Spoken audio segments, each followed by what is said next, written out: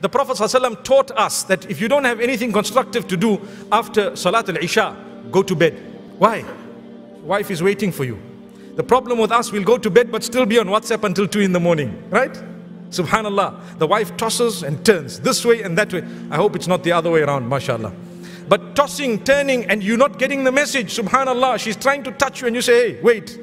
But where is the Islam in you? Your Islam should make you think, why am I taught to come to bed here? For what? I'm supposed to go to bed because I have a spouse. Why did you get married if you don't want to spend the nights with your wife? For what? Sit with her, talk to her, play with her, be intimate with her, fulfill her rights, satisfy her, go to bed, get up for Salatul Fajr or Tahajjud, and don't be ashamed to have a shower. Even if the whole house knows what happened at night, so what, it was halal. So the Prophet ﷺ used to dress up for who? For his family. How many of you, and I challenge you, it's a Friday, we're talking of the best husband, the most blessed of all creation, the highest in rank of all. I tell you one thing, we need to follow him. Let's not just pay lip service to it. It's not just about lip service, my beloved brothers and sisters.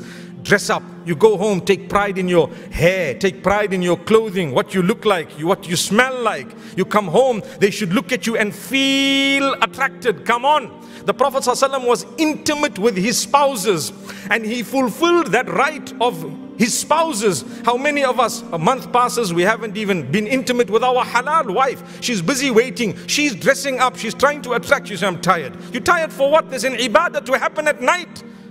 Some of us might be weak for tahajjud, but you can't come and complain that you cannot be intimate with your own spouse.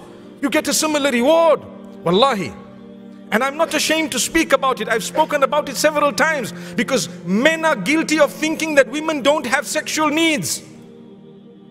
This was the Prophet ﷺ. He tells the companions, "Fi budu'i ahadikum sadaqa." Remember, when you're intimate with your wife and you fulfill her needs and you satisfy her, it is an act of charity. The Sahaba were rightly so. They asked a question, oh wow, is it really a charity?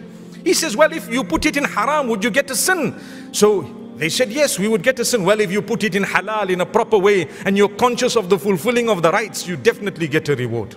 The problem with us is we're focused on another woman somewhere outside. That's what it is.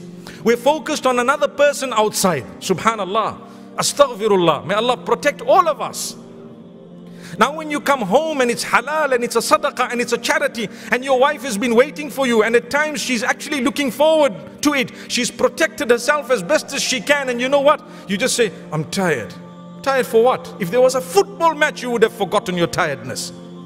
May Allah forgive us.